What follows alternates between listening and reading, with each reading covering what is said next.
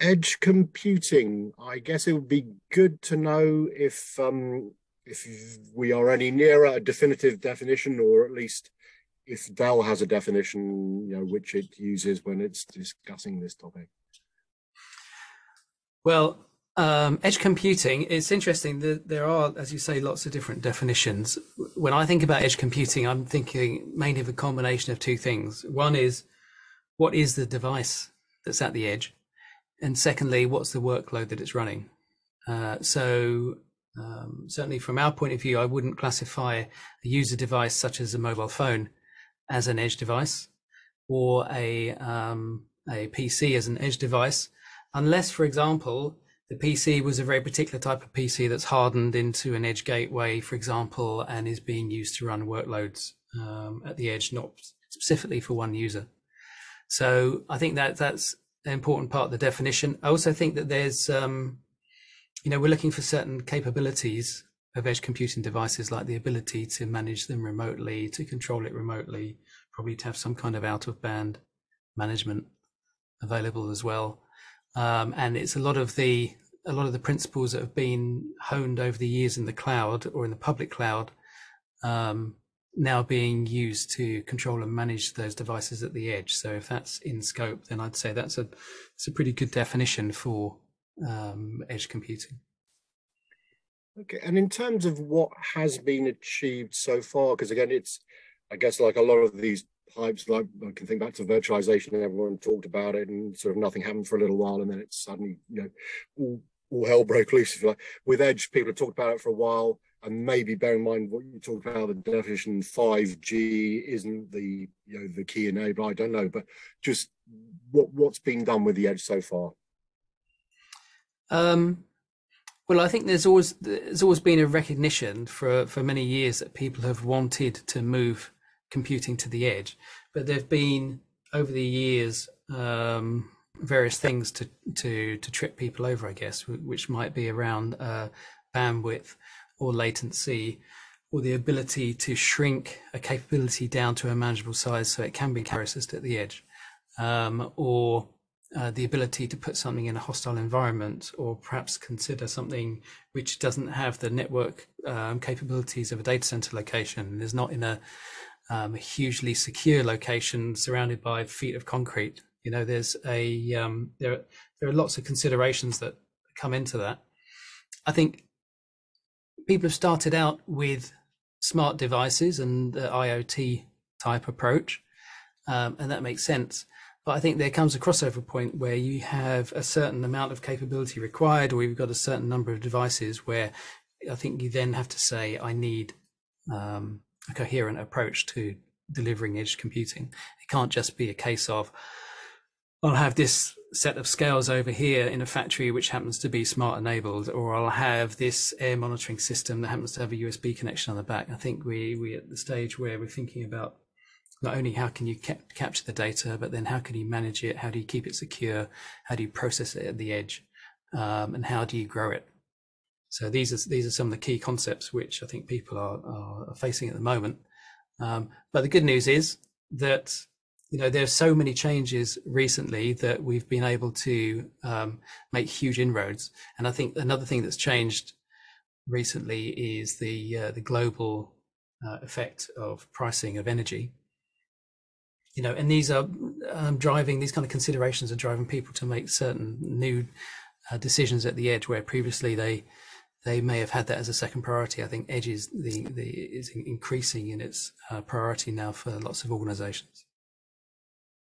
Okay, so if I sort of slightly rephrase the question, I mean, are we still in the infancy stage? Is there still a lot more to come from the edge?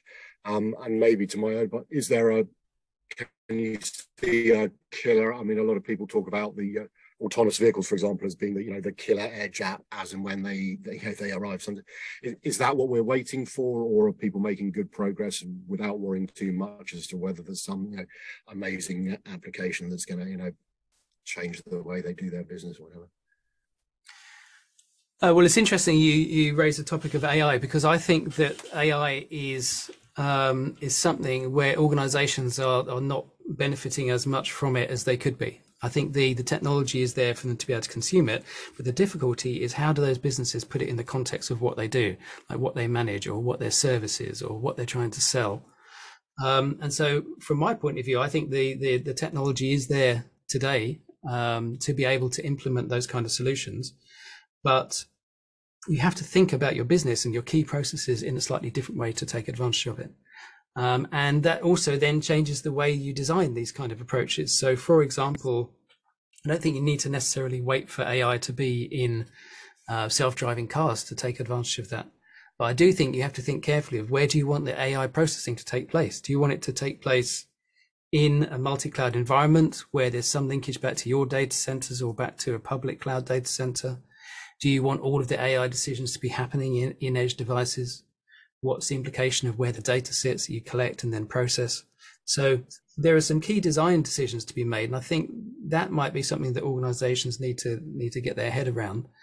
But again, it's like you described, it's a phased approach. We know that having zero edge is not the right answer. Having everything at the edge is probably not the right answer today, but what are the stepping stones to get there? So I think the organizations have to lay that path down so that they can say, okay, phase one, this, phase two, that, etc., etc.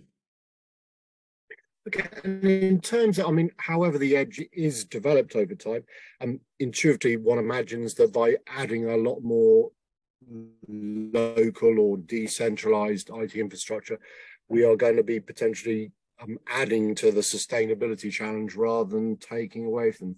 Or is that a simplistic view, bearing in mind that as with what we're doing today, for example, we might otherwise have had to travel a long distance, meet up, etc. So is that IT also part of the solution, and how do you kind of balance those those two angles, if that makes sense? Well, it's an interesting point of view in that, yes, we are looking to add IT into more locations where it's not there today. But I think the net effect of that will be a reduction in the impact on the environment. And there are a couple of reasons why I say that. The first one is that if organizations are having server and storage equipment which is more than 3 years old, which they haven't kept up to date or they haven't refreshed in some way, then what those organizations are finding is that if they were to replace that with modern compute and modern storage, they could make such a huge saving on their electricity bill that actually that's enough of a saving on a monthly basis to pay for replacement new IT, which is actually going to be more efficient than that, than what they have today. It's almost like finding a way to unlock free money, because you know that at the end of the month, you're going to get that electricity bill and that absolutely has to be paid. There's no way out of that. So that's real OPEX going out of the organization. If you can consume your IT on an OPEX basis for data centers or for public cloud or at the edge, then in that kind of scenario, you can take the actual real world savings on a monthly basis and use that to fund growth at the edge in a much more efficient way. So that's the first area. And the second area is, I think there is a huge pressure on organizations, and a lot of it is a kind of self-imposed pressure or pressure from their customers that says, when you put these solutions into an edge location, make sure that the impact on sustainability is really obvious and profound. So for example, let's say you've got a manufacturing site where there's a furnace which is gas-fired furnace, or maybe you've got a pottery site which has an electric kiln, or maybe you've got restaurants which have ovens which are on all day. You've got two choices. You could take that kiln or that oven or that refrigerator and you could throw it out, even though it's 10 years old and has been working fine for the last 10 years, and you could buy a brand new one that's completely smart and engineered to be smart from the ground up. Or you could take an edge device and integrate it with that 10-year-old oven or kiln or whatever, and use it to improve the energy efficiency of that device. Okay, so you would have bought some IT to do that, but the net effect is it would be like, for example, somebody coming into the factory at 9 o'clock, they turn on the gas supply to heat up the kiln. The kiln gets hot over the next half an hour. Maybe the metal isn't, or the pottery isn't ready to go in the kiln at that point. So it comes to 10 o'clock and nothing's been put in the kiln, but the thing's been running for an hour already.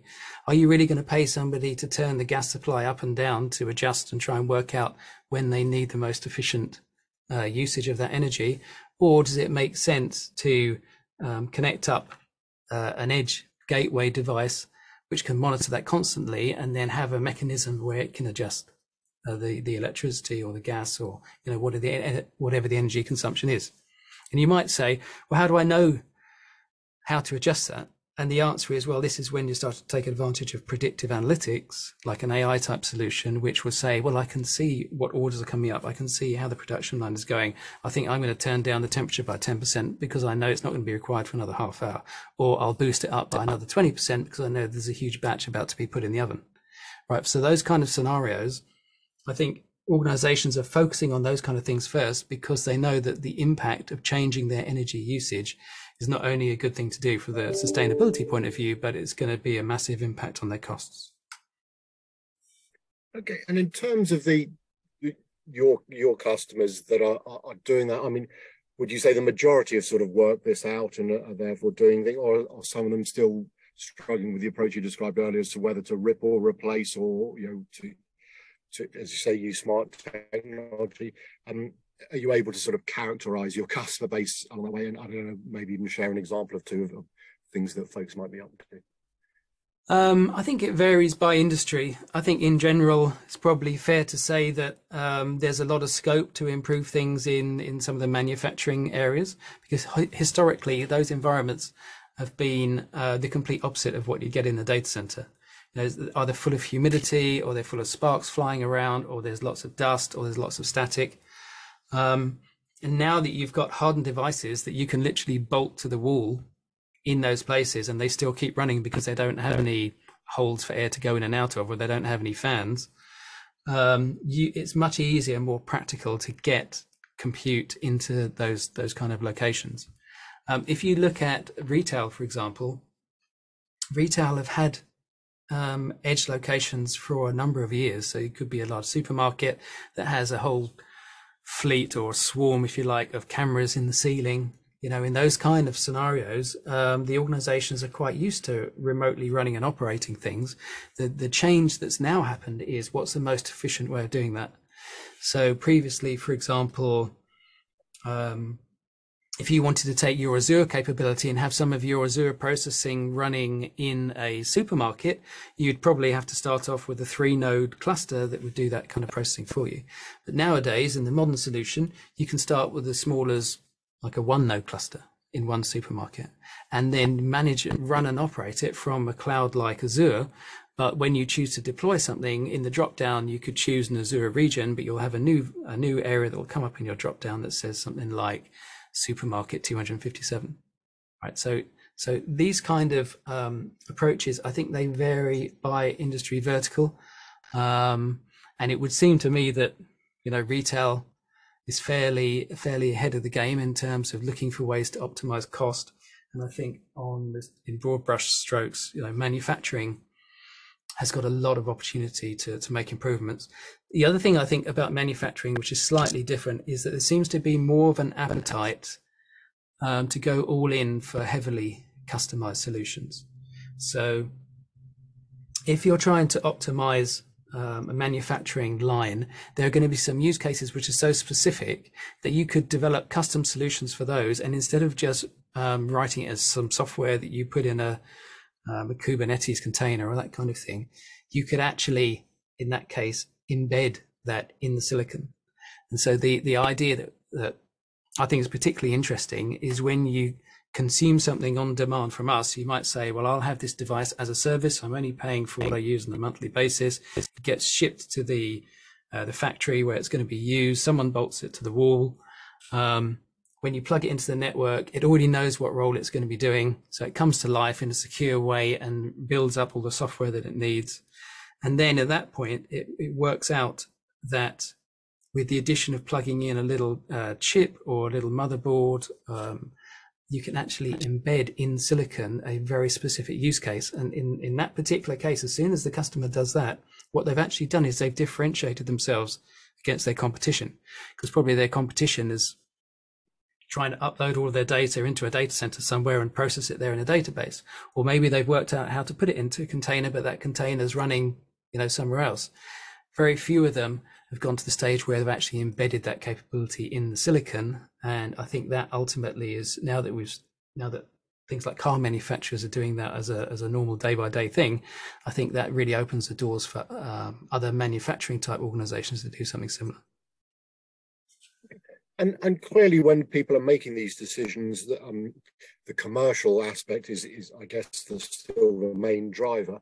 But I'm just wondering, with the sustainability angle, is that sort of becoming more and more part of the conversation? So when people are coming to you for a solution, relating to the edge, are they clearly, they want it to work well, save them money, make things more efficient, whatever those, but are they also sort of querying on the sustainability side, or saying it needs to also help us yes, absolutely, reduce our carbon footprint, or whatever, however they put it? Yeah, definitely. I mean, there are approaches where they can work with the manufacturer, for example, to help offset carbon. There are approaches where they come along and say, we've got all this legacy kit, what can we do about that? So one of the things, for example, we'll look at is we'll buy the legacy kit off them and then use the value of that as a credit. We look at recycling, for the customer to help, so they don't have to worry about things which are not core to their business. What we can do is we can get involved and say, look, we know how to securely destroy data, we know how to recycle these computer components. We'll take that into consideration as we build a business case. And what we also do is, previously, business cases for companies would be generic things which are broad brush approaches to say, you make this change and you can expect X% savings. What we now do on a case-by-case basis is to look at the specific use case of the specific customer and create a business case individually for that. And that's only relatively recently become a straightforward thing to do, because there's now data on the consumption of pretty much any technical device you can imagine. And so if you say, I've got this technical device, it's running at 80% utilization, then we can make a prediction about how much energy that thing's using. And then we can work out what the difference is going to be between that and a more modern solution, and then convert that into CO2 saved or to electricity cost savings or that kind of thing. So those, I think that it's become, previously it was something where customers would come along and say, well, this is a nice thing to have and we think it's the right thing to do. But now it's a question of, yes, all of the above, plus we want a detailed business case that justifies it. And I think people have been pleasantly surprised now by the impact they can have by being more sustainable, basically, to their costs. Okay, and in terms of Dell yourselves, I mean, I know, because I've followed the storage industry, data center industry for quite a number of years. I know the IT manufacturers, PUE is the metric used in the data center, and the one is the given of the IT, and the data center folks, they're not aggressive, but they say we've done pretty well on the PUE, but the ones, down to the IT. So what measures are you taking, to make servers, storage more efficient? And I'm wondering, again, I'm not sort of overly familiar, but things like photonics, I believe, might have a role to play in the future. So what developments are Dell and maybe others looking at in terms of improving the energy efficiency of hardware? Well, I suppose one of the most obvious things is the power consumed by the central processing chips, if they're Intel or AMD. So using the latest generation has an absolutely massive impact. So that's one of the first things to look at. And then internally, we've got more efficient ways of laying out the devices to manage airflow, or in the case of an edge environment, to eliminate airflow altogether and still have sufficient passive cooling. We are looking at the materials that are used in the end-to-end manufacturing, and of course in the packaging as well. But going forward, one of the things that I think is a massive focus is actually reducing the amount of compute and storage that's required. So let's say, for example, you want to optimize performance of Oracle databases, right? Oracle databases, you might think, well, all I need to do is improve the increase in the amount of CPU. But it turns out in a lot of these use cases, you can have a much bigger performance improvement of a database by improving the speed of the storage which the database is using. And by improving the speed of the storage, it means you can actually reduce the number of CPUs that are required to process data in the same database with a similar workload. So how do you improve the capabilities of the storage in terms of the I/O throughput and the processing required?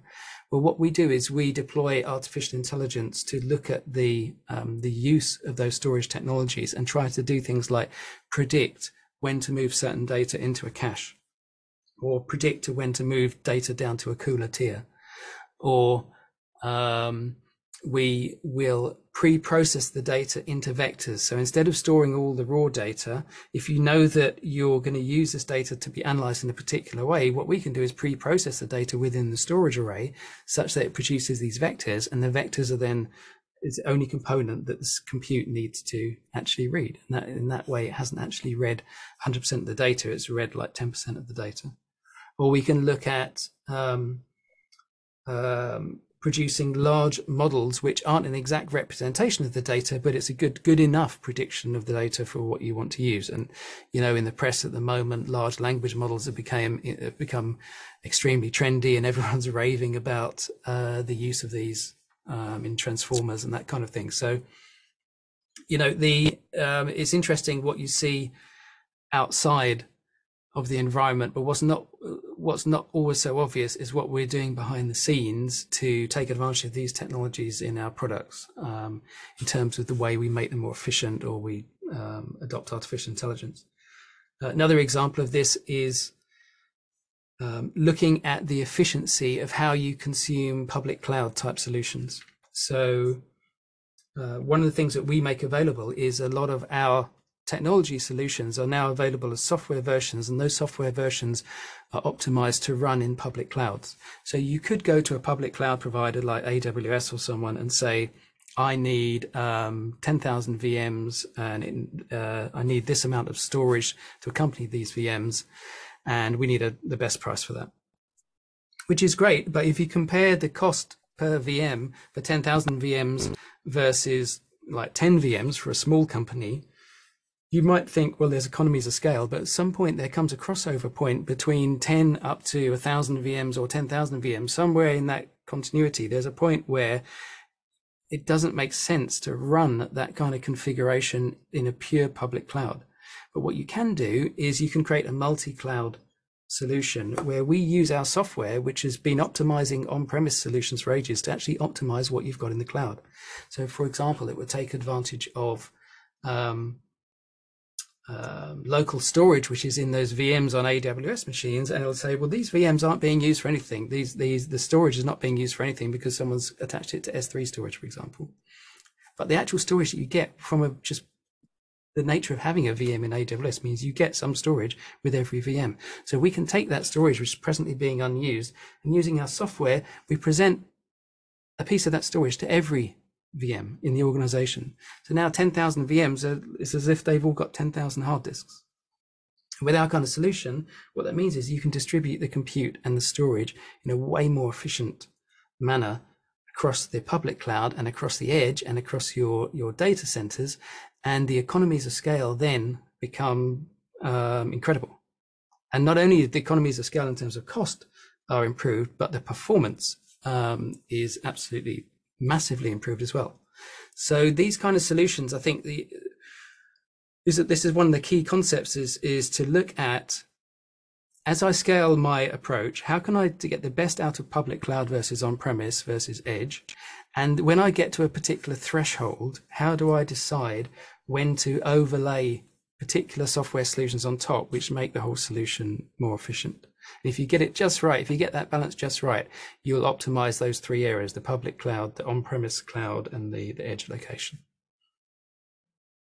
Okay, so optimization, it sounds like you're already underway with that. It's a massive potential to help address the issue. At some stage, will newer technologies, again, maybe I'm thinking, I know at the moment quantum computing is very much in its sort of infancy, but as in the same way that high performance computing, I guess, was once the realm of academics, but now that's become more sort of enterprise, well, not fit, but it's affordable for the enterprise, if you like. Do you think things like quantum computing will eventually become enterprise ready and therefore make another contribution? So I guess what I'm saying is, how far can we go with optimizing existing and evolution, and do we need a a revolution at some stage to make a big difference in terms of efficiency of infrastructure. Yeah, it's an interesting point. I'm not sure if the revolution in quantum will come fast enough compared to the other revolutions which are coming first. You can imagine like these waves crashing onto a beach. The quantum wave is kind of a huge, slow moving wave, and the other waves are smaller waves, but they're hitting the beach like 10 times a second. So I think that's an interesting situation, because today you can use, if you were to take like a 16G server, for example, the amount of processing that you can do on that is enough for you to be able to use a quantum simulation. So you would be able to start developing use cases or start thinking about where could quantum solutions improve your business activities. And by doing that, then you've got to realize, well, who's going to be responsible for it? Who's going to design it? How would you support it? How would you run and operate it? How do you get the results out of it? How do you integrate a quantum solution to a non-quantum solution? Because the non-quantum solutions are not going away anytime soon. These kind of problems you can start to work on now with the quantum simulators, even if access to quantum computing is not available. And there are other things that we can do to prepare for it as well, such as think about what algorithms are safe to use for things like cryptography and other calculations that you'd want to do. So how can you make sure that when that wave does land on the beach at some point, that you're completely optimized to take advantage of it? And it's interesting because the most forward-looking organizations, they already they have like quarterly reviews of new technology and new approaches which are coming out, and they will adjust, they will course correct their technical strategy. But that's a very small number of customers who do that, I'd say. I think the majority of the customers wait for one of these waves to land, and then they're in full-on react mode, and the race is to say who can react to it the quickest. So for example, you know, how many people are taking advantage of ChatGPT in Bing at the moment? Probably a small number, and the small number are wondering why. But then you say, well, how many of those companies would be affected by a technology like that? And the answer is probably nearly all of the companies will be affected. This is not just a small niche solution, right? So the next thing is that as these waves come in and land on the beach, they don't just land and dissipate, they kind of stack up on top of each other. And we saw this with other technologies in the past. So if you look at technologies like in the storage world, for example, there was no compression originally, and then compression was added on. And then after compression, we started talking about, well, what about dedupe? And then dedupe on top of compression. And then you've got variable block length dedupe. And then after that, you've got all the way up to the latest cloud approaches that you would take to managing data, which you can now use in a data center. But the problem that customers have got is that if you skip one of these waves, or if you skip one of these steps, you're actually like putting a wall in front of yourself, which is blocking you from getting to all the other technologies on the other side of that wall. So there's no point, for example, us putting forward a solution that optimizes your variable length block dedupe if you haven't got any software that can take advantage of dedupe in the first place. You know, and I think that some customers haven't yet realized that the adoption of these IT things has to be lots of small incremental changes. No one is really expecting them to take a huge leap and just wipe out all of their IT and replace it with something else overnight. I think there has to be a constant evolution of that. And the most successful companies, I think, have tuned themselves into that way of thinking. And what they don't do is they don't say, oh, well, in 2 years' time, I'll have a brand new sales system that's going to cost millions and it's going to replace what we've got today. They don't say things like that. What they say is, we were going to review it on a month by month, quarter by quarter basis, and we're going to adjust as we go through. So yeah, these are, quantum computing is interesting, but yes, let's see what other waves are coming at the same time and how they're going to stack on top of each other and what the impact will be. Okay, I really appreciate the time, and maybe just as we conclude, back to the original, I guess, focus, which was the edge computing. How do you see the potential? I mean, but what as you said with ChatGPT, virtually every business will find it, it's of some relevance. Do you think that's the same potential with edge computing? Virtually everyone will realize that bringing some IT resources closer to where it might be used, away from the centralized approach, will make complete sense for them, or will it sort of over time people work out what's sensible, what's not, so it won't be as mainstream? Just your thoughts as to where we might finish with it. I think there'll be a realization at some point, depending on the industry, that they'll absolutely have to have an edge solution.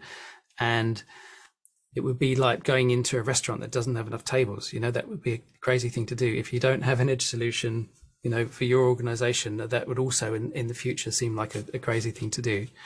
And I think that we're talking about these waves stacking on top of each other. At the moment, everything with things like ChatGPT is centralized. But if you look at a lot of the generative AI that's coming up, models which had billions of connections previously have been shrunk by a factor of 10 in the space of a few months.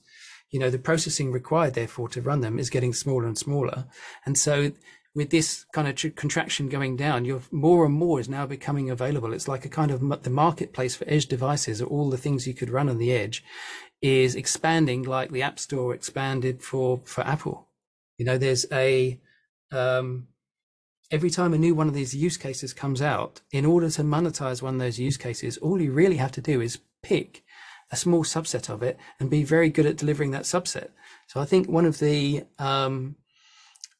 most popular iPhone apps at the moment is an app, I think it's called Lensa or something like that. But basically what it does is you input 10 images and it refactors those 10 images into 100 different art styles. Well, all that's doing is using one particular small capability of a generative AI which creates images. Okay, but it can do that same AI could create PowerPoint slide decks, it could create artworks, it could create schematics, it could create report designs, it could create websites. But all the company has done is they've monetized one very small part of that. So that one wave has now spanned out all these other use cases, which are in themselves generating revenue. So I think that kind of change that we see in the consumer way, in the back end, that will be happening in industry for their edge locations. They will be picking key use cases which have been enabled by these waves that have come in and hit the beach, and taking them and embedding them into the silicon, or even or just in the software of these edge devices. So we've got all of that to look forward to, all of that to come. It's just a question of, when are organizations going to push the button, and when are they going to realize that they've got this kind of pressure behind them, which is pushing them towards this kind of goal in a nice way. Okay, well, it's been great to chat. We covered a lot of ground and really appreciate your insights. So, Elliott, thank you very much indeed. Thank you.